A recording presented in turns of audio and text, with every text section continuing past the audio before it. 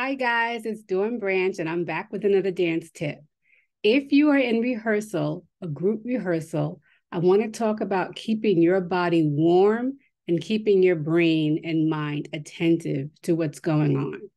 So let's just say you're in a rehearsal with more than 5 people and it's not your turn to rehearse.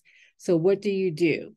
So stay in the room unless otherwise asked to go out. Keep warming up, stay attentive to the directives of the director, because guess what? Just in case, that directive could be for you as well, right? So don't zone out, don't start doing other people's choreography. One, that's rude, right? And two, you want to stay engaged, right? It's your company, it's your responsibility to be aware of placements and yada, yada, right? So stay involved. Yes. Dance tip number, who knows? I lost count. But thank you again for listening. I'm Dawn Branch, and I'll see you in class. Bye.